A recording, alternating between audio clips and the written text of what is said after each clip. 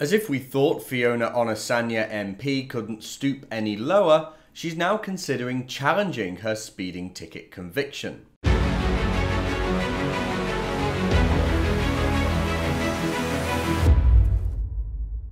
Fiona Onasanya MP is the former Labour MP who now sits as an independent because she refuses to step down.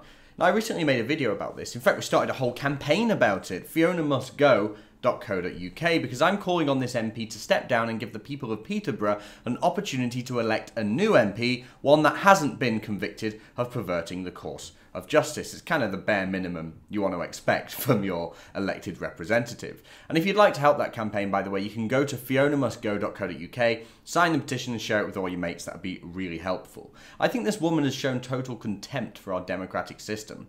And after she even compared herself to Jesus in a letter to other MPs, following her conviction, and even releasing a video where she appears to be pretending to snort cocaine, amazing, she's still not considering stepping down, and now she's even considering challenging her conviction. But here's the thing, I think she's guilty, and I'm sure she is. And I think this is just a ploy to make people think that she's innocent. I mean, this woman wants to keep her job. She wants the Labour Party to take her back, and she still wants to be the first black Prime Minister. Something tells me that's not going to happen. This woman is totally delusional, so of course she's considering challenging this conviction to try and make herself look innocent. The Guardian reported on this story and they said, an MP found guilty of repeatedly lying to avoid a speeding ticket has until Wednesday afternoon to appeal against her conviction, a decision that will be closely watched by Labour and the Conservatives. Fiona Onasanya, a former Labour whip who sits in the Commons as an independent, has been considering whether to try to overturn last month's Old Bailey verdict for perverting the course of justice, sources said. Associates say she was planning to attend Parliament on Tuesday night to vote against Theresa May's deal for leaving the European Union. Onasanya has pledged to continue as an MP for as long as possible, despite being urged by her former Labour colleagues and constituents to stand down. The date for her sentencing has yet to be decided, the Old Bailey said.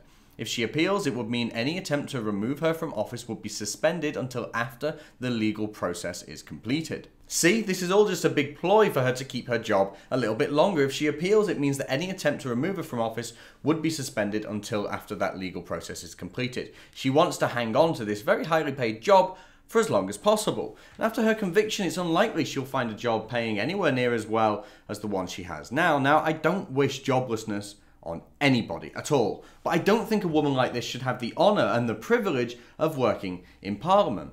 I think she's a disgrace, and if you do too, then please go to FionaMustGo.co.uk and help me by sharing the petition and signing the petition yourself. Please help us put pressure on Fiona Onasanya to realise that, in fact, the people of Peterborough deserve a real voice in Parliament, and not one from, well, I could say a lot of things about her, but not one from a woman who at least has a conviction for perverting the course of justice. The people of Peterborough deserve better. Fiona must go. Please sign the petition at FionaMustGo.co.uk. Thank you. Let's spread the word that Fiona must go across Peterborough through a targeted Facebook ad campaign. If you'd like to help us cover those costs and remind the people of Peterborough that they really deserve a voice in Westminster, please donate at FionaMustGo.co.uk.